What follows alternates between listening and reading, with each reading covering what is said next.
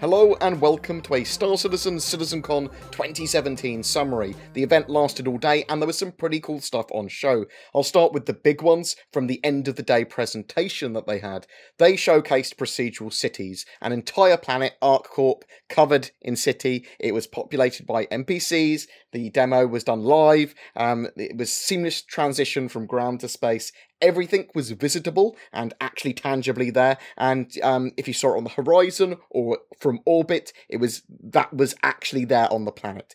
They also went on to show that not only is the exterior of the city can be procedurally generated, but the internals potentially as well. So we could be looking at fully explorable cities in the game. They want to use this to help flesh out large systems, new planets, city planets, all these things in-game that they won't necessarily be able to do at the scale or level they want if they had to do it all by hand. So the demo showed off the improvements to the engine, both graphically and the performance as well. Modular space stations they showed, although it was just the externals. They also showed off another planet with different aesthetics in the Stanton system, Hurston, which has different city type, different biomes, where ArcCorp is this like sprawling metropolis. Hurston is much more sparse, but very much more industrialized, dirty, has oceans as well. And water in-game, they showed, well, they didn't show it having wave simulation. It's going to be fully wave simulated. They kind of hovered up quite far above it at the moment.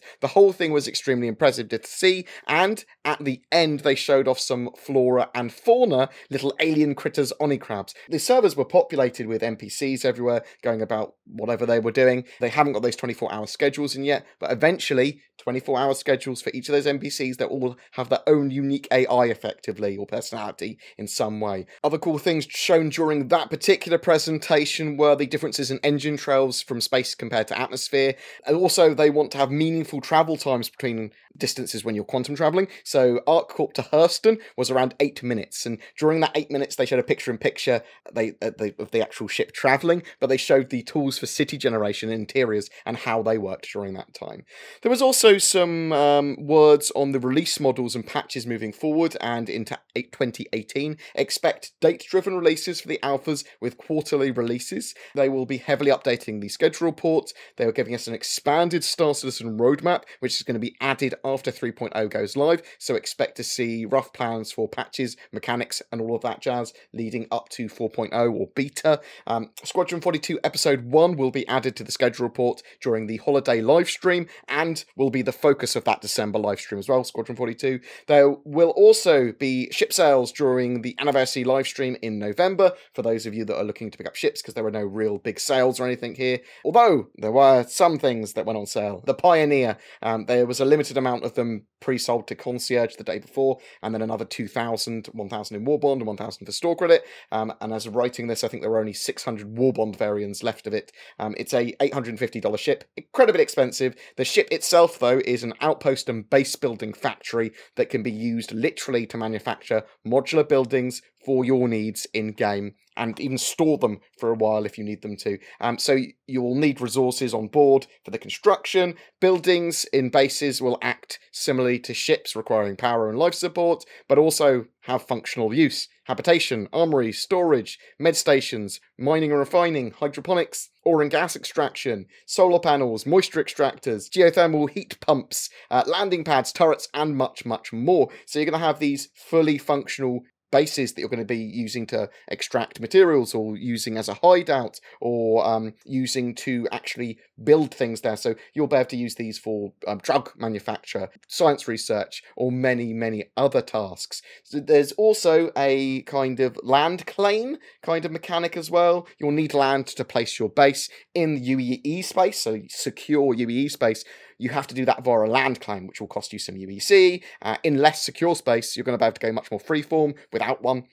So whatever you decide, you'll want to scout out and find information about the land before you're building a base there. How flat is it? How much room have you got? What resources are available there? And are there any facilities near that you can use? Setting up a mining operation obviously requires you to find the resource that you want to extract nearby, but also can be made much more efficient if you also build refineries there, and or have access to nearby refineries from a friendly base or someone else's. You'll be able to build defences, get NPCs to guard and patrol, and have other players help you keep your base safe. Base building will be a huge part of the gameplay in Star Citizen, but as I'm sure some people will be much more into just the spaceship stuff rather than the procedural planets and the base building things. It was a great keynote presentation showing what we can do on planet surfaces in the future. Some other cool stuff that they showed. My Radar has an app now for the phones, for real life phones, allowing you to see weather in moons in Alpha 3.0, so Yela, Daymar, and Selin. It's cool and simulated, and I hope it gets fully integrated into the game at some point as a Moby-Glass app. I'm assuming that's what will happen. It's available now to use for people that can't wait for 3.0 and want to see some cool data. One of the presentations as well there showed animation tech, specifically in regards to procedural animations for negotiating terrain. This allows players and NPCs to move over rough terrain and small obstacles in a smart manner, generating appropriate animations on the fly. It looks fantastic, especially when combined with footprints being left on the ground and their IK system preventing clipping by aligning your feet and body to the ground on rough terrain and stairs and that sort of thing too, so you actually are moving in a sensible, realistic looking manner.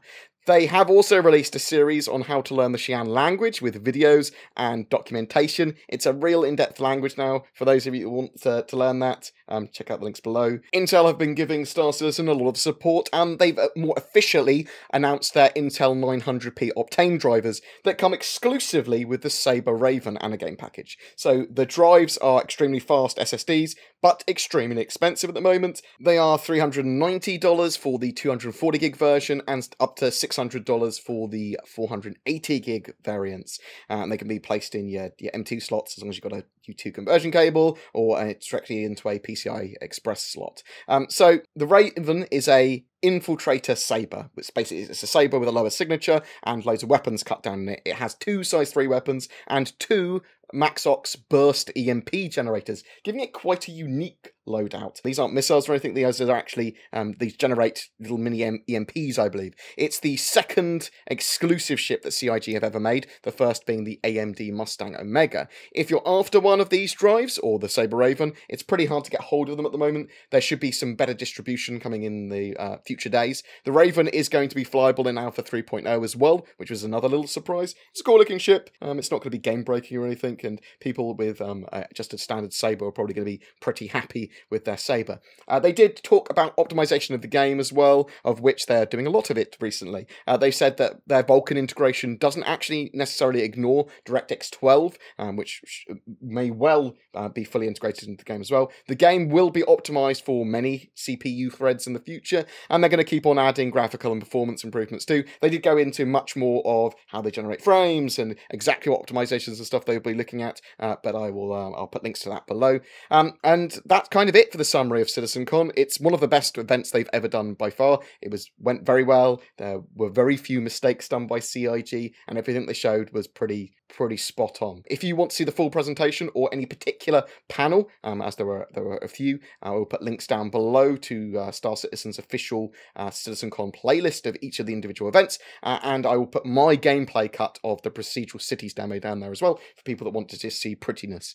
Every month we give away a ship. For October it's a Constellation Aquila with Urza Rover and P-52 Snub Fighter, donated by our featured org Stellar Enterprise. Links below if you're interested in joining the organisation, see if they're right for you. All you need to do is be subscribed to my YouTube channel and comment on any of my Star Citizen videos during that particular month. Do you have any questions about CitizenCon, about anything that was shown, about Star Citizen's development in general, or Alpha 3.0, anything else we talked about? A special thank you to my Patreons who allow me to create the amount of content I do. Thank you so much. If you're interested in becoming one of them, there is a link to Patreon below, as well as everything else we've talked about. Please don't forget to like and subscribe, as it really does help me, and I will see you in the verse.